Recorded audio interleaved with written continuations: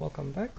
So in the second part, we are going to set up the required dependencies of our engine, and we're going to generate the project files. So the step's quite easy. Just basically open where your engine is located. By the way, this is let's just show in Control-Shift-S. So if you just select it and press Control-Shift-S, it's going to open it in File Explorer.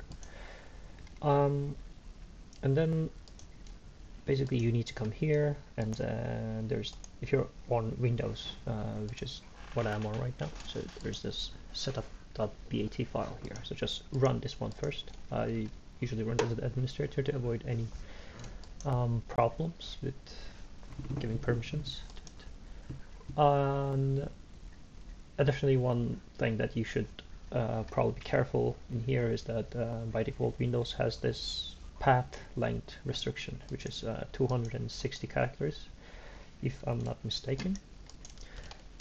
And Windows maximum path length limitation, yeah, for Win32 applications. So if you check this, like, it's defined as 260, and some of the things that the setup is going to download is going to, especially depending on where you're placing your stuff, like if you are using a path maybe a bit longer than this, it might lead you to errors being thrown off while it's doing its thing.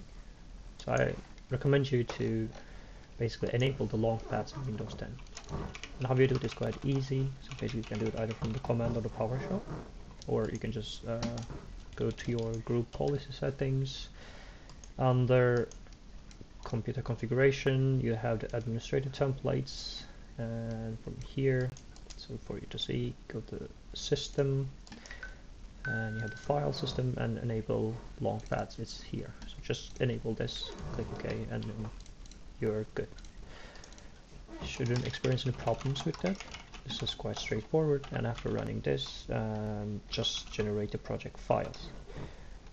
And the thing here is actually, like, you can see, so this is the main one. So I haven't built this one yet, but this is the one that I was testing things out.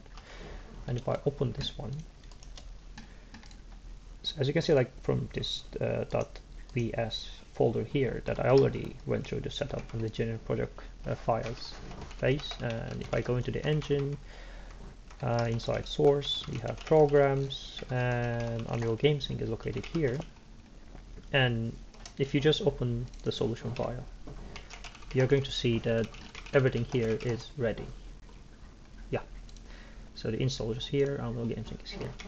But on the other hand, if I go and open the one that I haven't run, the setup and generate project files, so under the same location, programs, Unreal Game Sync, you still have the solution file, but if you open this, you're going to see that some of them are going to be either not found or unloaded. Yeah, like the custom action is unloaded and installer is not found. Yeah, so these two are enabled after you make the previous two steps, like setup and generate project files. I'm not so sure about if this part, which is available, is going to be able to build or not, but since you're going to use this engine, it's, I guess, good practice to just go through the proper setup process first. And one thing to remember here is this one, the installer itself, depends on, let me go back to Perforce. Yeah, this is a development one, engine, source, programs, game sync. Yeah, installer itself depends on a framework called Wix. So what is this? It's a tool set that basically used to create Windows installation applications. So it's basically like a member of the .NET Foundation. So it's mainly Windows specific, and it's quite straightforward. Just go to downloads, and apparently UGS at the time requires more like a higher version than 3.8, and right now it's 3.11.2. So I just downloaded this, and let me go to my downloads to show you. Yeah, so this is the file that I downloaded, and if you open this, it has this very unconventional installer. But yeah, here you're going to see install, just click it, and you're basically done with this. But additionally, you have to install the Visual Studio extension. So currently UGS depends on either, like it needs to have 2017 or 2019. So when I had the 2022 with the 4.27, yeah, it wasn't working with this one, so I haven't tried it with 5 yet, but it works with 2019. So I just downloaded this, which is this one here. So just double click on it, and it's going to install everything, and then you're also done with it. After this phase, you can also build the installer. Yeah, so for now that's it.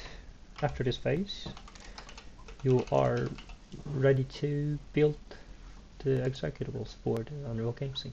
So see you in the next part.